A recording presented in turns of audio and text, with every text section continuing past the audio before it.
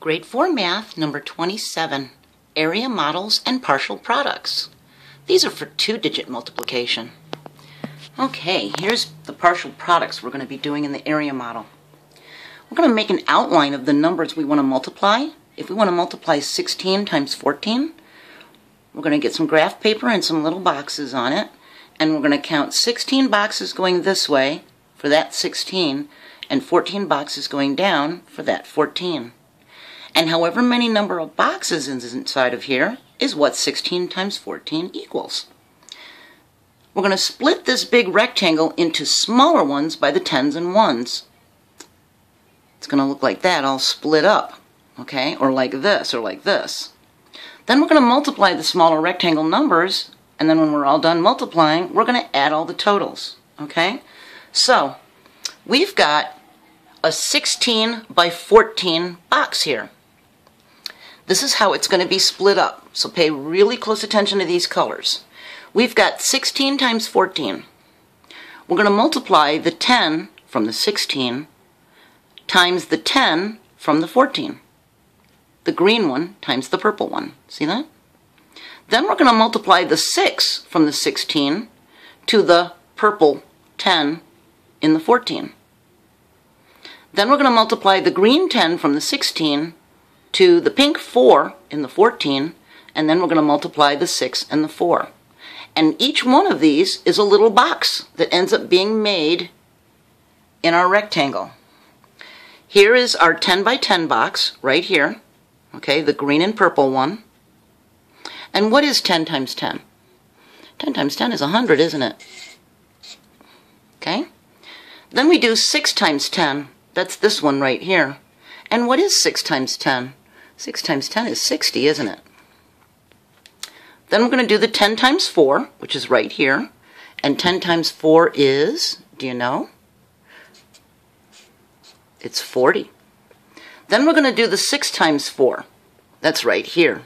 6 times 4 is 24. Then all we have to do is add these four numbers together, and we'll know what 16 times 14 is. Okay? So, 10 times 10 is 100. 6 times 10 is 60. 10 times 4 is 40. And 6 times 4 is 24. We add these up. 0, 0, 0, and 4 is 4. And 0, 6, 4, and 2 is 12. See, 10, 11, 12. Carry the 1. Put the 2 down. And 1 and 1 is 2. So, 16 times 14 is 224. Isn't that cool how we got it? So let's try another one. We've got 14 times 19. So we've got 14 boxes going down here, 10 and 4. And we've got 19 boxes going this way, 10 and 9. We split the 14 into a 10 and a 4. And we split the 19 into 19 is 10 and 9. See it? So now we've got a 10 times 10, and that's 100. We've got a 4 times 10, which is the purple space, and that's 40. We've got a 10 times 9, which is the orange space, and that's 90. And we've got a yellow space of 4 times 9, which is 36. Now we're going to add these all up. 0, 0, 0, and 6 is 6. 4 and 9 is 13. 14, 15, 16. Carry the 1, put the 6 down, and 1 and 1 is 2. So 14 times 19 is 266. See?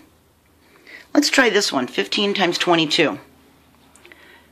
There's 15 spaces going this way and 22 going this way. So I broke it into 10 times 20. This 10 times this 20. Okay? That left a little 2 left over times 10. And then we've got a 5 times 20 and a 5 times 2. So when we do them, you can see they're all color coordinated. Okay? 10 times 20, 1 times 2 is 2. And then we can just add the 2 zeros, can't we? 5 times 2 is 10. And add a 0 at the end. Makes 100. 10 times 2 is 20. And 5 times 2 is 10. Now we just need to add this up. 0, 3, and 3. So the 4 boxes got multiplied. They totaled 330. So 15 times 22 is 330. Let's try another one. 13 times 17. We've got 13 boxes going this way and 17 boxes going this way. Maybe you could try doing this one with me. We've got a 10 times 10. We've got a 10 times 7. We've got a 3 times 10 and a 7 times 3. 10 times 10 is 100. Whoops. 3 times 10 is 30. 10 times 7 is 70. And 3 times 7 is 21. Now let's add these up. We've got 1. We've got 10, 11, 12. Carry the 1, put the 2 down. And 1 and 1 is 2. So 13 times 17 is 221. All right. Now this one I made by hand. I didn't want to use graph paper to show you that you don't need the graph paper. The squares don't have to be perfect. They just have to be there. So now we've got 12 times 12. So we've got our 10 times 10. We've got a 10 times 2, which is the orange one here.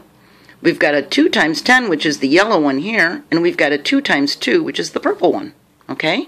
And all together that makes 12 times 12. See, there's 12 this way and 12 that way. So it's all broken up into the 10s and 1s. And 10 times 10 is 100. 10 times 2 is 20. 2 times 10 is 20. And 2 times 2 is 4.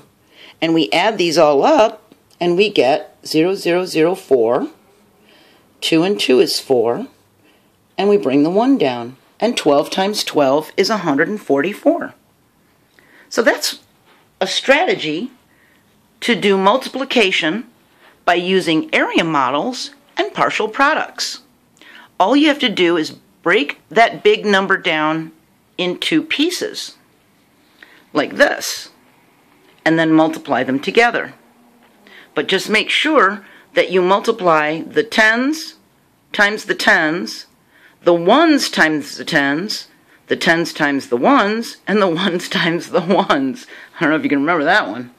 So there's 4 parts that would have to be multiplied in two-digit numbers.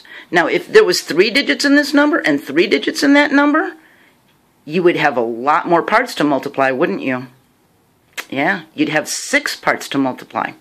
So, now you know how to do the area models and partial products for 2-digit multiplication. I'll see you next video. Bye.